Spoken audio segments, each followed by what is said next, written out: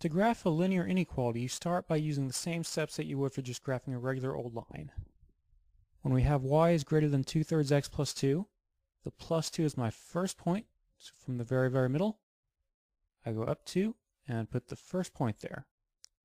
Then my slope is the number right next to the x, is that 2/3, so I go up 2 and right 3.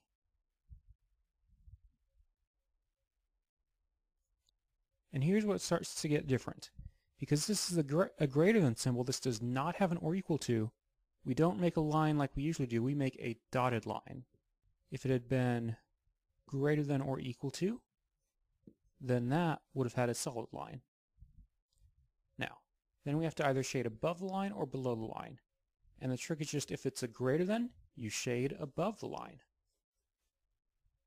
If it's a greater than or equal to, that's still some kind of greater than, so you shade above the line. If it had been a less than of some kind, you would have shaded below the line. So for the other two examples, if instead of greater than, it had been y is less than 2/3 x plus 2, that still would have had the same up 2 for the starting point, up 2 over 3 for the next point, still would have been dotted because it's still not an or equal to, it's just a less than. And then we just, for y is less than, you just shade under it.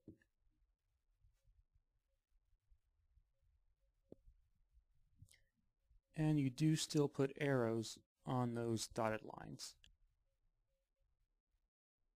Last of all, if you have y is less than or equal to 2/3 x plus 2,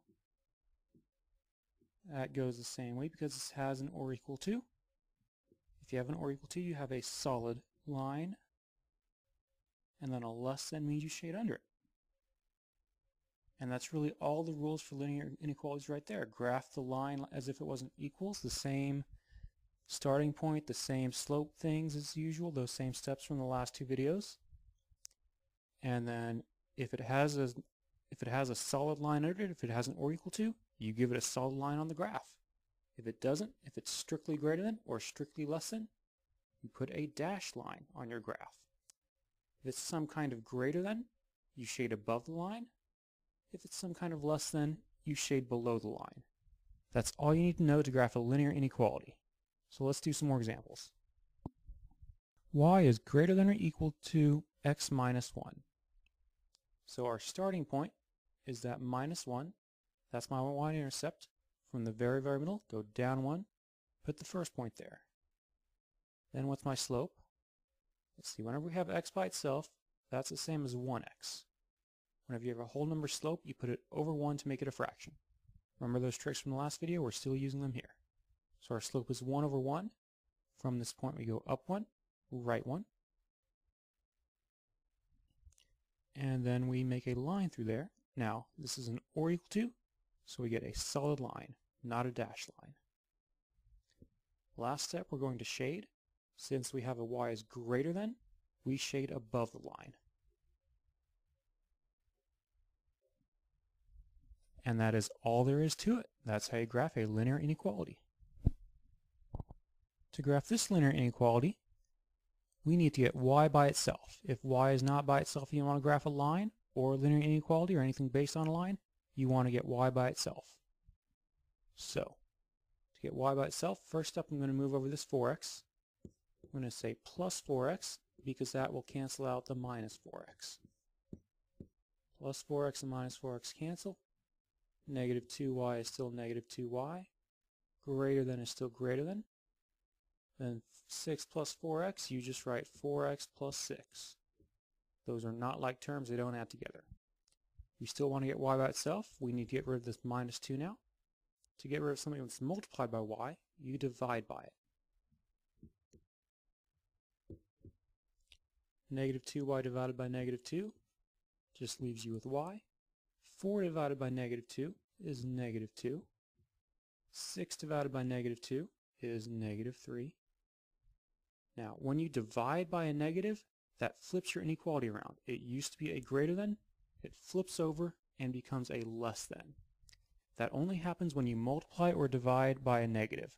Just having a negative in there doesn't move your inequality around at all. It's the fact that we divided by a negative. or if we were to multiply by negative, that would also move it over. Doesn't happen if you add or subtract negatives, only when you multiply or divide negatives. So now we have y is less than negative 2x minus 3. Remember, if you have a whole number slope, put it over 1 to make it easier to graph. So first point, we've got a minus 3 by itself. From the very, very middle of the graph, we go down 3 and put the first point down. Then my slope is negative 2 over 1. That's a negative slope, so I'm going to go down instead of up. Down 2, 1 to the right, there's my next point. Now I'm ready to graph that line. Now this is a lesson, it does not have an or equal to, so it gets a dotted line. And then lines do have the arrows, they go forever, even if they're dashed lines instead of solid lines. And then, because this is y is less than, we are going to shade under it.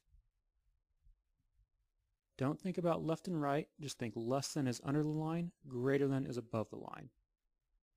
And that is the graph of that linear inequality.